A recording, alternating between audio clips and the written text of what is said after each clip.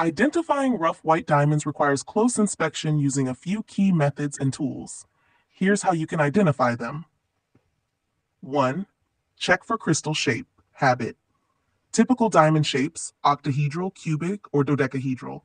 Diamonds often have sharp edges and smooth, greasy surfaces. 2. Test for hardness. Mohs hardness. Diamonds are the hardest natural material, 10 on Mohs scale. Try scratching glass. Diamonds will scratch it, but be cautious as it might damage the specimen.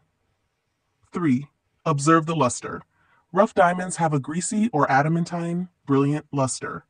They don't shine like cut diamonds, but have a subtle inner glow. 4. Check transparency. White diamonds may appear translucent to opaque.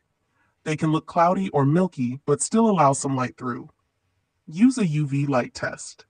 Diamonds often fluoresce under UV light, usually blue. Not all diamonds fluoresce, but many do. Number 6. Conduct a thermal conductivity test. Diamond testers use heat conductivity to identify diamonds. Diamonds disperse heat very quickly, unlike quartz or other fakes. 7. Examine inclusions and color. Natural diamonds usually have inclusions, internal flaws. Look for irregularities inside, using a loupe, 10x magnification. 8. Check specific gravity. Diamonds have a high specific gravity, 3.5. They will feel heavier than similar sized materials like quartz.